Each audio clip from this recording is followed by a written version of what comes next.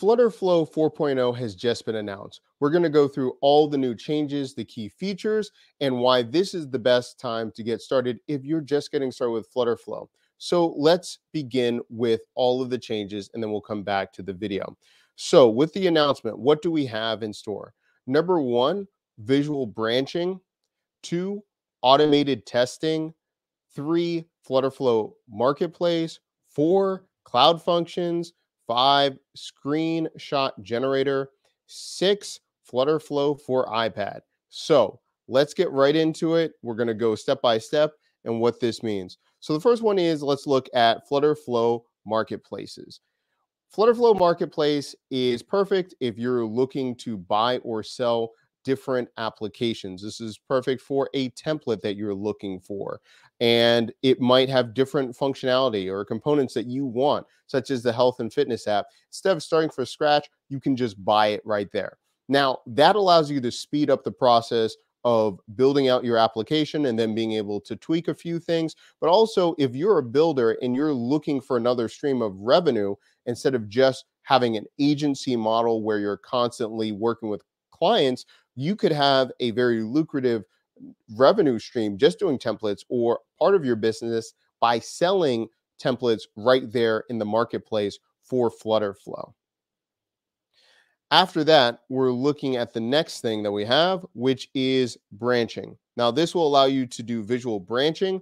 This is really good because if you're planning to have very specific progressions through your application that you need to edit and then make changes, you're going to be able to do that with branching.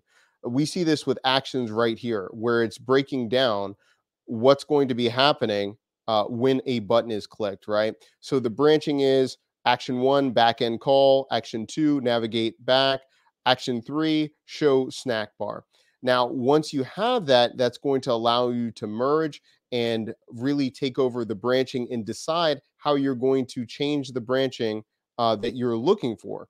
You will have multiple options when you decide to have that branching. You can resolve the conflict, but when you have this, you're going to be able to accept the demo, accept main, or resolve manually. So it gives you a lot of options when you're going to be doing that with branching.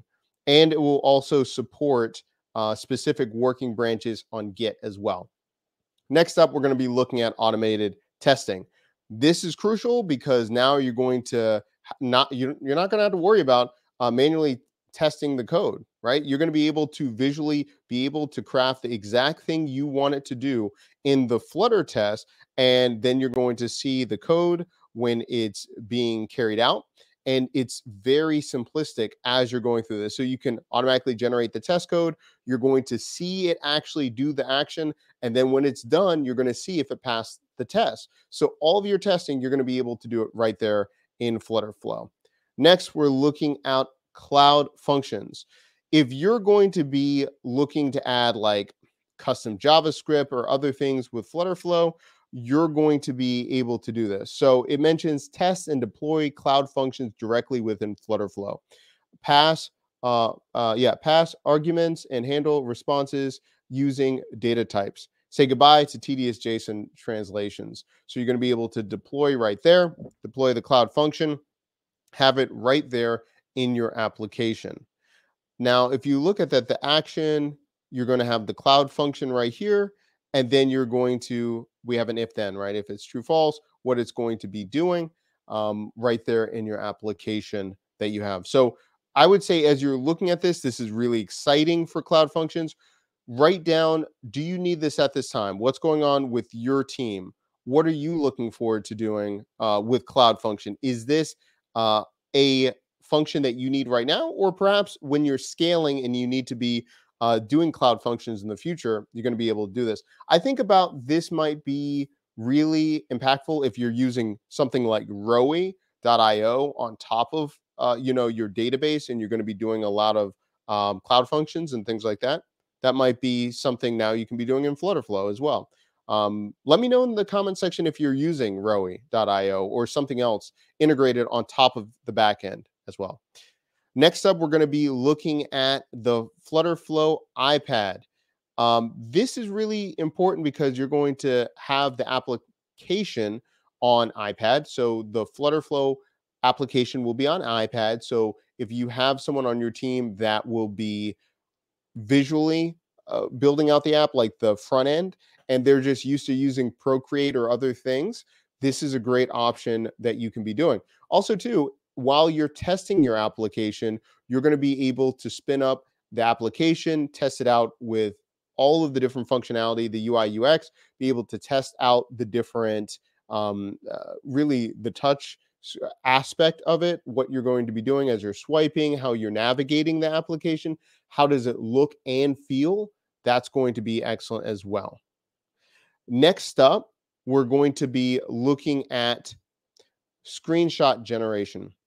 Now, this is really good if you're needing a screenshot generator. Instead of just doing a screenshot that you're just doing of your